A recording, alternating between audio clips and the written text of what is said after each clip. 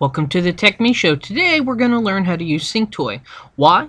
Well, it's free and it's incredible, really. You can do quite a bit with it, and it's pretty straightforward if you know what you're doing after a while, which is what we're going to teach you right now. So, basically, we're going to back up, or in this case, it's considered contribute. What does that mean exactly? That means we're going to take it from one folder, aka left, and then send it to another folder, which would be right, which would be the destination. Again, this is in the contribute mode. Now, why are we doing this? Simply so we can create a backup. So if anything changes in folder, well, I guess we could say the left folder, it'll automatically go to the right folder. This is great for automatic syncing should you want to set it up that way.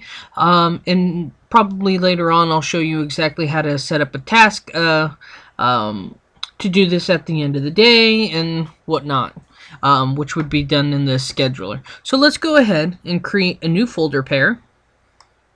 Slide this over. Create new folder pair. Now let's choose the left folder. This is the folder where you want to be able to have a copy. You cannot live without, basically. So we're going to go ahead and select a folder that we must have. So I already created a folder called a test folder. Go ahead and press OK.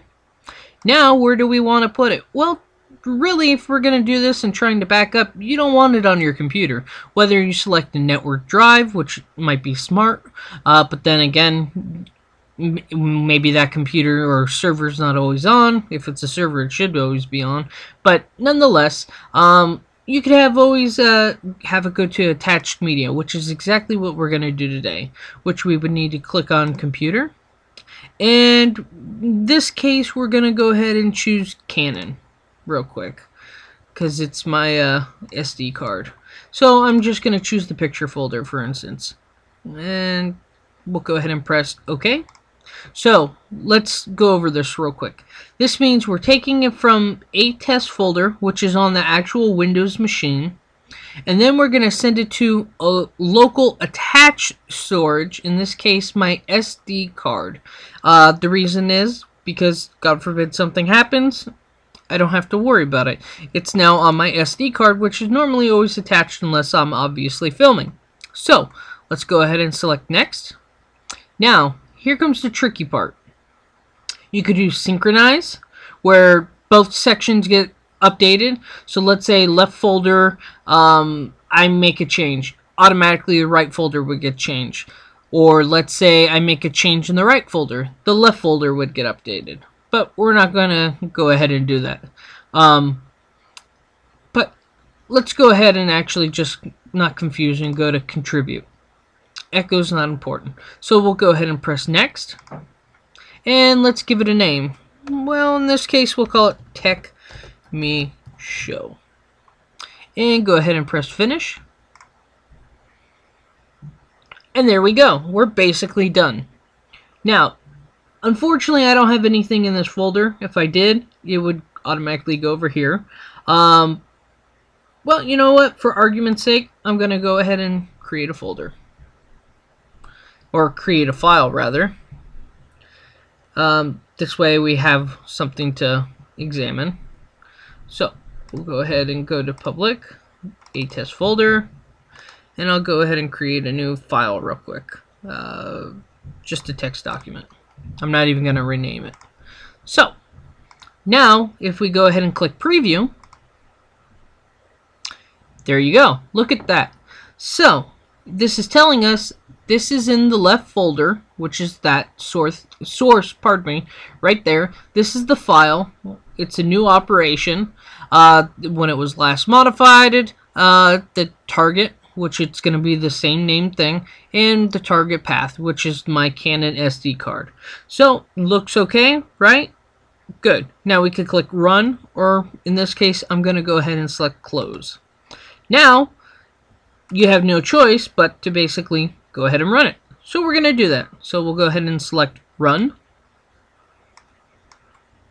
And it's completed. As we can see, no failures. Nothing got deleted, nothing overwritten, nothing renamed, nothing new. Well, I take that back. One new, but it didn't fail. It was successful. No create folders, so all operation was successful, and a total of 1. And we went from the left folder, which was on my hard drive, to the SD card, which is locally attached. And we'll go ahead and select close. Now, if I was happy, I'd say we're done.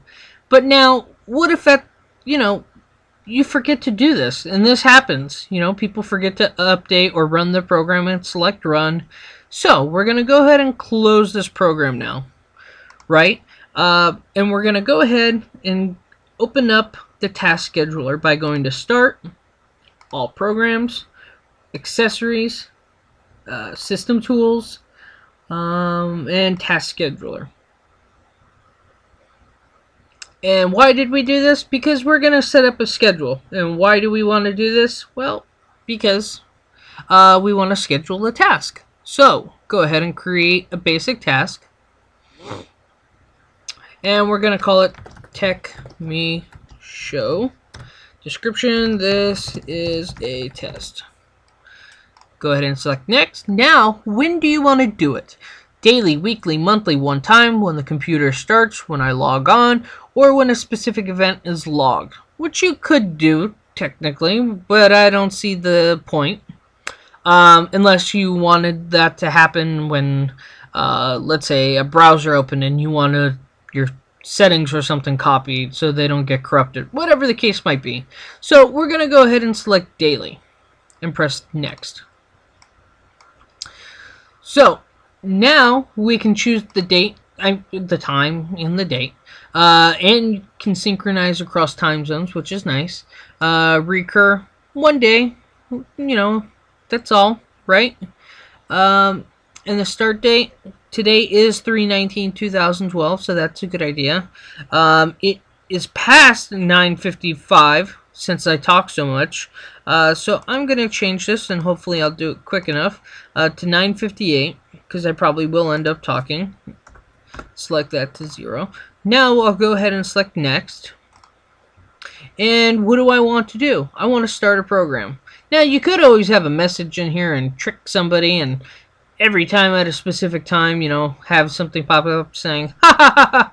Or at a certain time, you can constantly send an email. In this case, we're going to start a program. Right? So now we can go ahead and select the program script.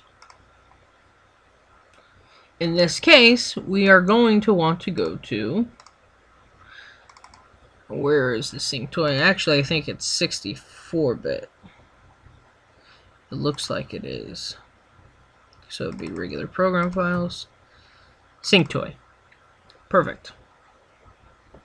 So now we could go ahead and choose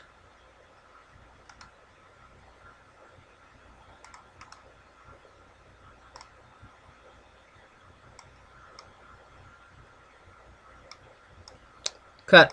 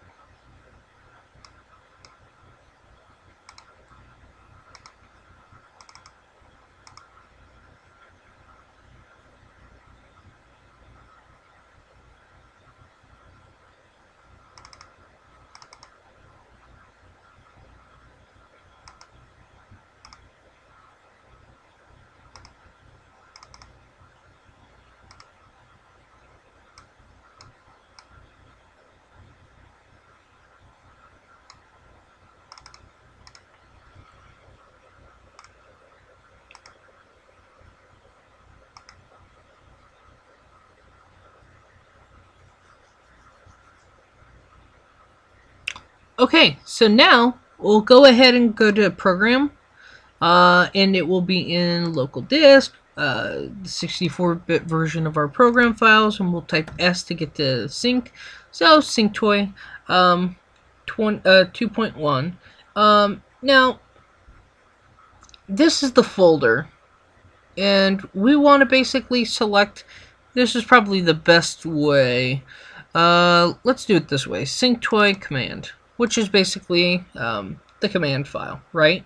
And we could go ahead and type space -R, and you might be asking, well, what is that? That's basically, I believe, don't quote me, I probably should have known this, but it will run all the folder pairs that are active for run all. So basically, it'll run all. Now, we'll go ahead and choose the pair, and I believe you only have to do quotes if there's a space, so I'm going to get rid of that and do TechMe Show.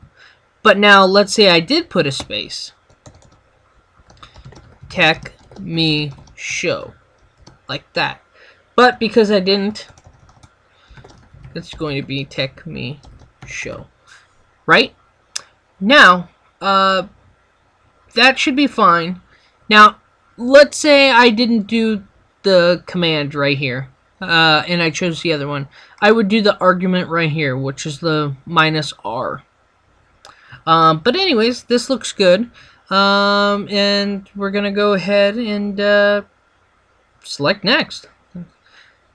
It appears have been included program text. Yes, we do. I don't know why I read that out loud, like it was a shock. But let's go ahead and press yes. So, this is everything. This looks good. I'm going to have to change the time because I did talk too much. Going to change this to 10:03. Yes. So, this looks good. I think so. We'll go ahead and press finish.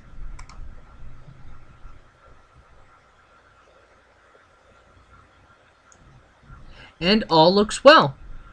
And this is all my other stuff that I have here. But now we're gonna go ahead and minimize this for a moment, and I'm going to hurry up and load up the folders so that we can get an idea. Now you're gonna be stuck seeing pictures. I apologize. I do have a side company, and look at that. At 9:53, it was sent over here because of our batch run. But I'm gonna go ahead and go to documents. Go to public, a test folder. Now I'm going to rename this hi. Now, since I changed it to hi, it should technically show up here in the bottom in a moment. So let's wait a moment, and we should see our new folder here, file, pardon me, any moment. Oh, here comes the task scheduler. It's popping up. That was exciting, wasn't it?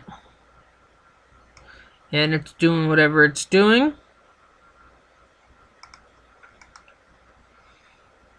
Go ahead and press refresh. And there we go. Our new file is here. Hi. Well, that concludes this tutorial for the TechMe Show. I hope you like my photos here. But thank you, and I hope you guys have a great day.